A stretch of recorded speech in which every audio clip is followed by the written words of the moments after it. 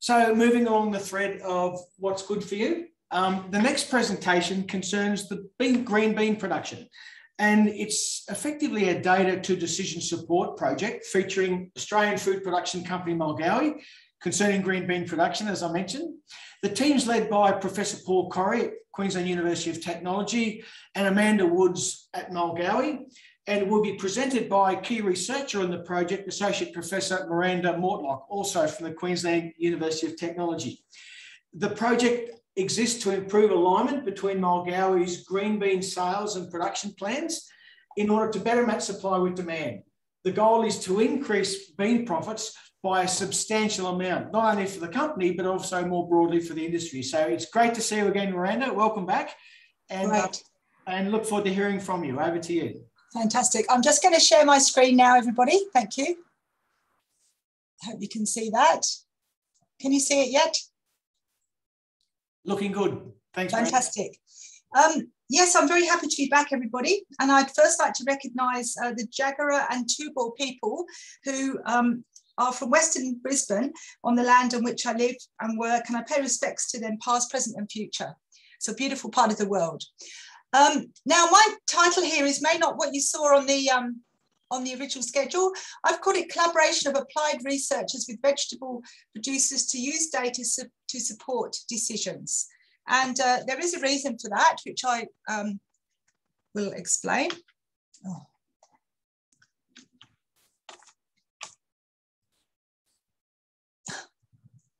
So the outline that I'm going to, can you see that as well? Okay. My outline for this project is we're in a deep dive on this, so I'm going to be talking in fairly generalities. And I've tried to excite you about the skills and the strategies we've used, and I will highlight the project characteristics and give you a few reality checks and aspirations.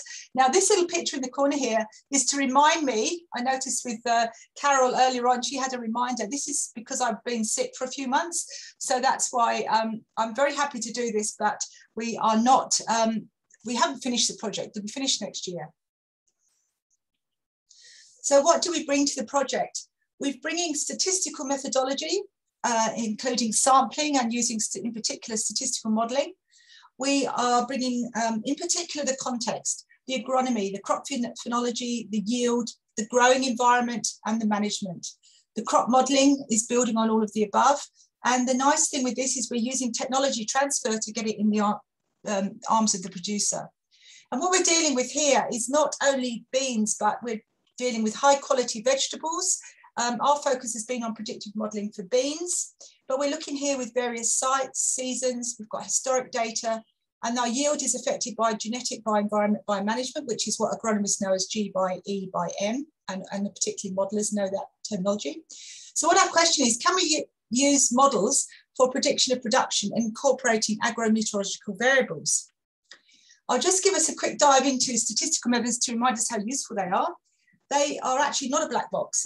There's a big, based on theory, and we've got variation we actually value variation in our studies. So we've got natural variation, which might be the genetics, the variety, the environment, how deep's the rooting, and the management, you know, what time of year we planted it. Some of our explanatory variations are confounded. So we might have deep roots, so therefore it's got good water holding capacity, or we might be on a sunny slope, so we get better radiation. Now, statistical methods involve sampling errors, where the larger the sample, we get more precision. And sampling itself is a whole theory where we actually do random sampling and we avoid bias. And the non-sampling error is where we do have biases. And often this is where statistics and statisticians can assist. So it allows us to estimate means or proportions and an uncertainty of their estimate. So what we're looking at here is, and I didn't have this up before, but we've got whether something is accurate and precise, like hit the bullseye, whether we've got accurate but not precise, which is more variation here around the same bullseye. We might be really precise, but we're not actually accurate, or we might be neither precise or accurate. Now, what statistics does, it helps us with both of these. We can define our precision and we can usually become more accurate. And just here I've got, doesn't really matter what this is in particular, but it is an example from a project where we had some data. We're looking at observed data collected by an agronomist, or if you like, the people in the field. They're not research agronomists, that's fine. And this is applying a statistical model. And what we're really looking at here is we've got a red line where we're looking to see what is the difference between that model or that estimate and our real, if you like, the true mean. And you can see when you use a statistical model, you're very close to our true mean. We don't have a difference. But the variance here is just probably about the same. The variance is this box, which is the interquartile range, and they are similar. But we are expecting variation. We're looking at biology, so that's okay. So here, what we've shown is that statistics can actually improve our modelling, and we hope that we can bring that to it. But the other thing that's really important is our research question, which is our raison d'etre for the research group. And the challenge, the starting point. And this requires a certain amount of skills and building a team. We've usually got data. That's the lovely thing about these projects. We have to have a time frame which does constrain us. And then we have to look at methods. And so for our research question here, as I said, we're looking at, can we use our existing historic, sorry about the spelling there, historic data to develop models for prediction of production, incorporating agrometeorological variables. So the idea is to bring in our net data, our meteorological data that is freely available or open access. So here, when we look at methods, I've put this in brackets because I've noticed a few other projects today have mentioned these things. We have to deal with things like software. Who's using R? Who's using Python? Where's the data coming? Is it Excel? Is it from SAP? We've got to look at data handling, the interoperability of systems. And in particular, for us, we're going to move into app development, which might not be something we've all worked with before. So what we're doing here on many of our projects, and I think this really is across all of our agricultural projects in food agility, we've got, for instance, crop science or animal science. We've got our crop modelling and we've got our statistics. We've got this big body of knowledge and we can tap into this and build on it for our future innovation. So our project arises out the fact that we believe we can do something better. And why is that? Because we've got this amazing body of knowledge and we've also got new technology. We've got this, use of mobile phones for apps. Our technology's changed. And so you can see we're going to reach up to that castle in the sky with a beanstalk and try different potential approaches. So when people talk about old research, this is a really old thing from one of my papers, but what I just want to show you here is that if you're looking at, and this is actually pearl millet germination. So the rate of germination, which is measured as the rate to 50% germination. It's a rate. So we're just looking at something that's happening. It could be leaf growth, it could be pod growth, it could be, cob growth, whatever. And you often see a typical example where you've got this temperature response. So it goes up to some sort of optimum. Here it's quite high optimum because it's a tropical crop. And then it trails off and then you probably have sort of a maximum where you're not going to get much growth. So what we're saying here is that we're interested in temperature. We're interested in the rate of development, which actually drives the phenology. The phenology is how a crop goes from stage to stage. For a bean, for instance, it goes to petal fall, the nodes develop, and it starts pod development.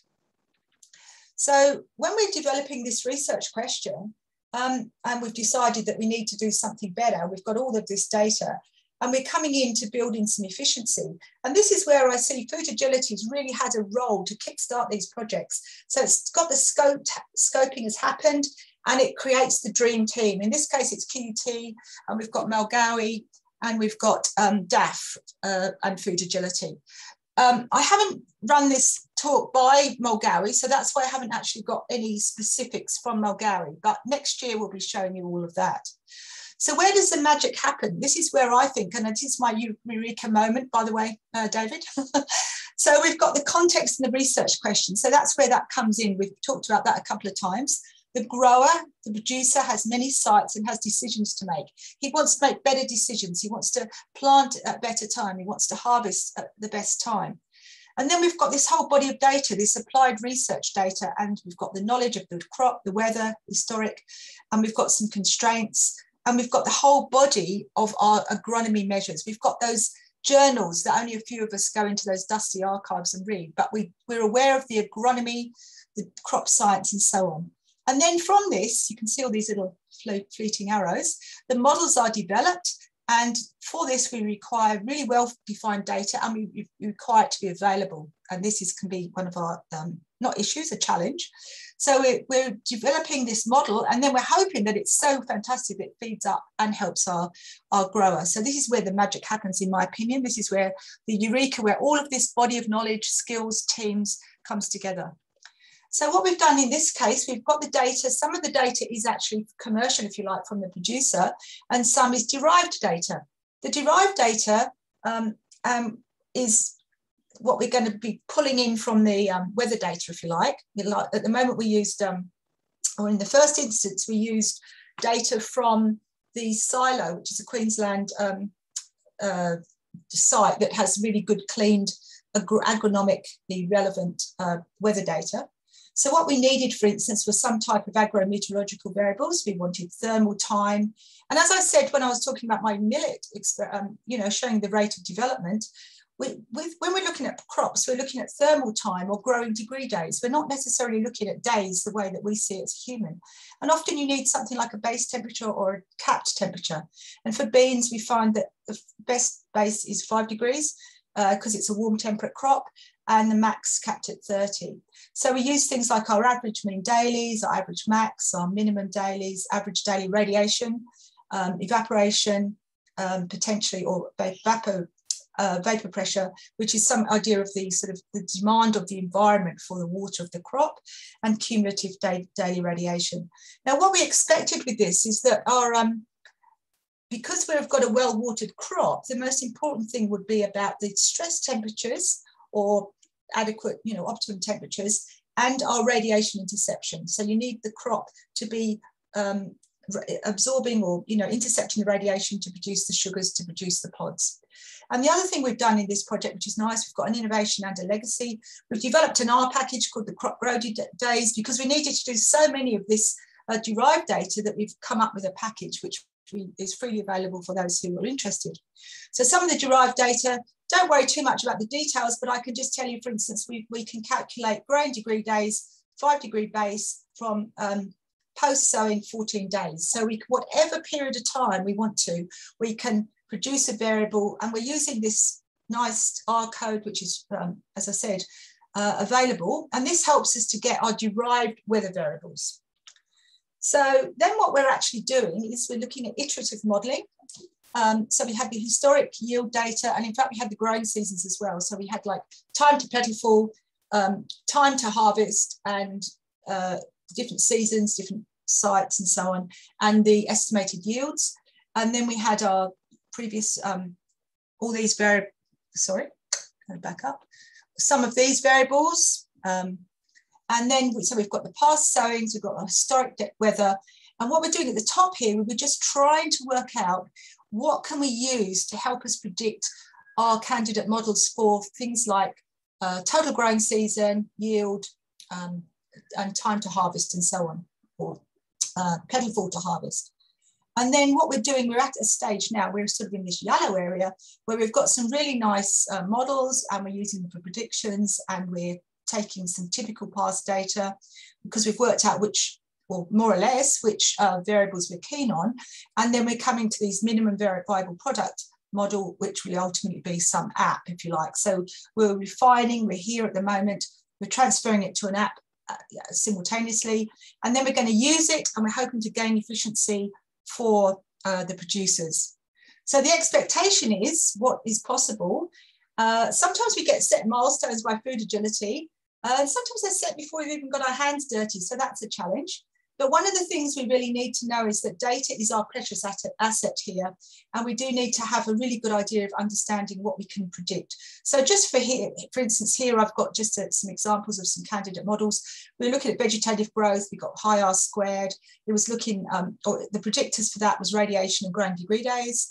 An alternate had stress days involved as well, but it got a slightly higher R squared. We've got our pod growth period, which is from plentiful to vegetative, and that includes a season, because if you plant one end of the year compared to another end of the year, you get a different result. And likewise for total, we did look at growing degree days with a 12 degree base, but we found that wasn't as useful as for a 5 degree base. And I'm just showing you this. So we have tried a lot of variables. We had candidate variables, averages, cumulative stress days, and we actually produced them for each point of the year, each possible growing point of the year, so that we could match it with our particular actual observed growing, our actual sowings. And so this is what we use, and we're still in quite a dive with this. But what I wanted to say is the quantity of data is important, but sometimes what we think is a quantity of data is not as much as you think, because it's often very site-specific, very contextual, based on a particular season. So we have to work out the quality of the data and whether it's fit for purpose. The commercial data is amazing coming from the producers, but as other people have mentioned, sometimes there can be one or two problems with it, but not really problems, but just we've got to learn to work with each other. We've got publicly available data, which is sometimes really nicely available through an API or something like that. We're bringing together methods and skills from researchers. So myself, I'm more of an old-fashioned researcher, if you like, been in the game for a long time, and some of the younger ones know things a bit differently. So it's really nice to bring all these things together. We've got information systems people, we've got statisticians, and we're trying to bring together this powerful body of rigorous theory. And if it is truly research or applied research, then it hasn't been done before. And so even though you've got these expectations, you need to have the appreciation at the outset that even this applied research, there's no real path to certainty. And I think we all need to, I think those of us in research realise that, but sometimes people outside of research think you're going to straight down the track and you'll get there. There's no real guarantee, okay? But what we do in the meantime, we use trial and error, we use innovation, we tie up loose ends, you might go down a cul-de-sac, and we use this iterative modelling approach. So I'm just going back a little bit to the data. So what we did right at the beginning, we just defined what we were looking at. We've got a total green bean growing season, we've got a vegetative part, so there's planting and at petal fall, and then from petal fall to harvest, we've got the pod growth. So these were our little periods of growth, and we had these mostly from real sowings over the last 15 years. So our data input to research was the vegetable production, which was the producers. And then we had this open access data, which is our metadata through the Silo website. And sometimes there's this hidden data. And this is the sort of thing where maybe the producer expects us to use something like soil depth or soil texture. But unless we have that for every single plot, we can't use it in our models. So we have to think about when we're modeling, we have research has fairly precise definitions, and we probably need data. We don't want too much missing because we won't be able to use that. And of course, the other thing is this interoperability of databases. Some things are confounding, such as soils, slopes, soil depths. Predictions, again, is a really big area of statistical work, and everyone wants predictions. They're not that easy to do. It's easier to predict 1 or 2 days out, but if you go further out, week, 14 days, it's a much harder. And as the further we go out, the less certain we are. So these are the constraints and the challenges. So in summary, I'd like to say that we're collaborating along here with a win-win outcome with Mulgari, doing really nicely with them. It requires trust, good communication, and I think a well-defined research question is absolutely vital. The data is important. We need to have well-described, cleaned, and we should totally value our data and then use it to our best of our ability. And we want to use a good reproducible method. The nice thing about being reproducible and having something like an R package that is available is that it hasn't got to be reinvented. There's no black box. We know what we're doing. We can see it flowing through the code. And the ability to be agile. Thank you, Food Agility.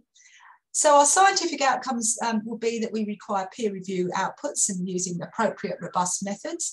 And our industry outcomes will be that we will assist in allocation of sowing times, the timing of harvest, will reduce costs, hopefully, and improve efficiency. And this little bit down the bottom here, I'm just saying that we need to acknowledge, and this is one of the things we have to value and acknowledge the uncertainty of data, because it's a very important component for reporting of results in a scientific investigation. And as we use this model, as we develop new, even if it's just using older methods on newer situations, we're adding to this body. We're building on the shoulders of giants with our new findings. And the other thing we need to do is use careful methodology, because we can reduce uncertainty by correcting for this systematic error or bias, and minimizing random error, but we can never reduce that uncertainty to zero, and we don't really want to, because that's part of our variability. So very finally, I would like to acknowledge, in particular, Food Agility, CRC, the Department of Agriculture, Queensland. We had Dr. David Kerry. I don't know if he's on here today. Hello, if he is. And our QUT team, led by Professor Paul Corrie, Associate Professor in Operations Research, and the producers in Lockyer Valley. And I really hope you'll all be along for next year, because we will be telling you how the app went and how the producers found it. So thank you very much. Thanks, Miranda. An absolute whirlwind, but that's you and your passion totally. About the approach to the modelling. So you made the comment about, we're generally dealing with a well-watered crop, and you've got a whole raft of climate, weather-based inputs, growing degree days and derivative products like that then get put into the thing. What about soil constraints? What about other things other than water? What's the tactic, and how does the model cope with those other constraints, whether they be known or unknown? Well, basically, that's a great question. And I think if it was, we are looking at an agile project with producers. They didn't provide us with any specific, because our level of, if you like, our unit of study is a block, probably about 1 to 2 hectares. So we only had location in terms of lat longitude. We didn't really have any soils information. We kept asking, and they kept saying it was important, but we never really had any. So that was one of the constraints. And I noticed with the avocado, the same sort of thing. And this is learning to work together, because sometimes they might know which blocks or sites are really good, but it's not captured in a database. So we don't actually have that, David. But because what I'd say is, because the assumption is it's a high value vegetable crop and it's well watered, I would also assume in most cases it's well fertilized. Okay, so if I just to make sure I interpret this correct. So what I'm guessing here is that you're reducing all of the parameters, the parameter sets, water, soil nutrition or soil related constraints, or you're effectively eliminating them out. So really the only driver left are the things like solar illumination, growing degree days, that sort of deal. Is that the tactic? Yeah, more or less. And to be honest, when I came into this project, you always come in with a bit of an idea of what might be important. And it was confirmed that what's important is your interception of radiation.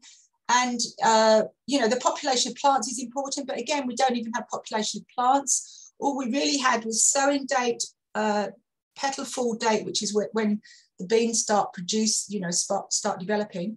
And we had the harvest date. We had, in fact, not much to go on really, but I think having said that, we had enough. So, okay, and I guess, you've got a bit of an early look, I'm assuming, of how the models are performing given the conditions of the data that you've got at hand. In a way, you've identified that as an early challenge, just the fact that you've got gaps in data, missing data, the whole deal, right? Which is a common thread we're finding. But again, so in terms of the resilience of your model and the experience you're bringing to bear on building this model, there could be other causes, other constraints come to bear.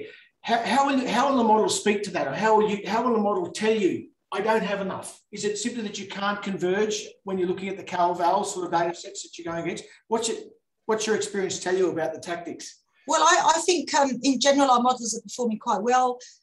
Most of the models have got an R-squared of 0.75 and above, which is nice. And so that we can usually get down to 1 or 2 days, maybe up to 3 days for harvest, total growing season.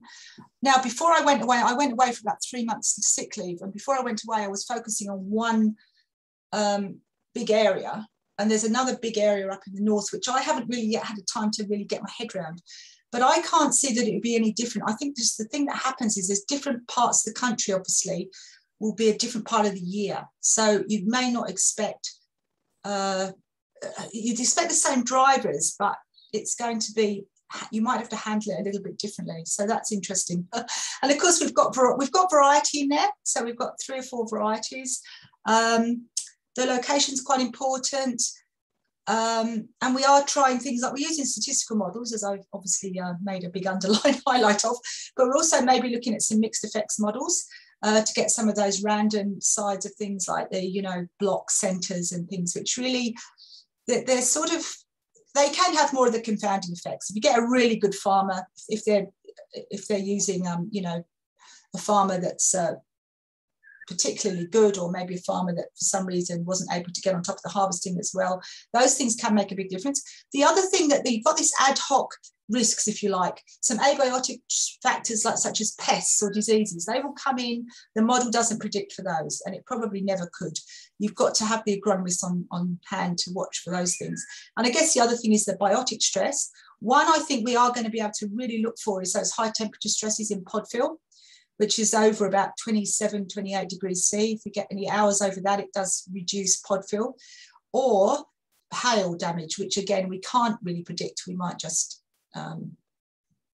that's more of an ad hoc risk. And just, I mean, that 1 to 3 days harvest window that you're sort of landing on, my understanding is quite impressive. Can you just explain to everyone the growing cycle? Like, how long do beans take from, you know, planting to harvest, and therefore how important is that window in getting? Yeah, well, that's another good question. Thanks, David. First, I didn't say much about the crop, and as I said, I haven't had a chance to ask Mel Gowrie about using specifics, but really the green bean crop is a short-statured crop. It's I don't have the in my head, because I always, being a statistician, I always think of, you know, confidence intervals rather than absolutes. But it has a growing, you know, season, and when it's producing its pods, when it's flowered and it's producing its pods, it's quite a short growing season for those pods, because it's mechanically harvested, of course. And when you want to mechanically harvest, you want those pods to all be at the same level of maturity and the same level of quality. So when they come through, the quality is high. And again, one of the things I noticed when I started this project is you go and look out in the literature for what's been done about green beans, and there's not as much as you might expect in the literature. And I think that's because it's a high value vegetable crop. And you're actually harvesting it, mostly when you're looking at pulses and beans, you're harvesting when you've got beans in pods, but this is different. You're harvesting at quite a specific time for the quality. Okay. I don't know if that helps, David. No, it does indeed. Thank you. And I guess the questions I noticed anyway, the Eureka and Gnarly, which you headed off anyway, I listed down here that you considered one of the important revealing moments to you was when you're in a position to be able to link the context, the decisions and the data, right? You had a really nice eye grab on that.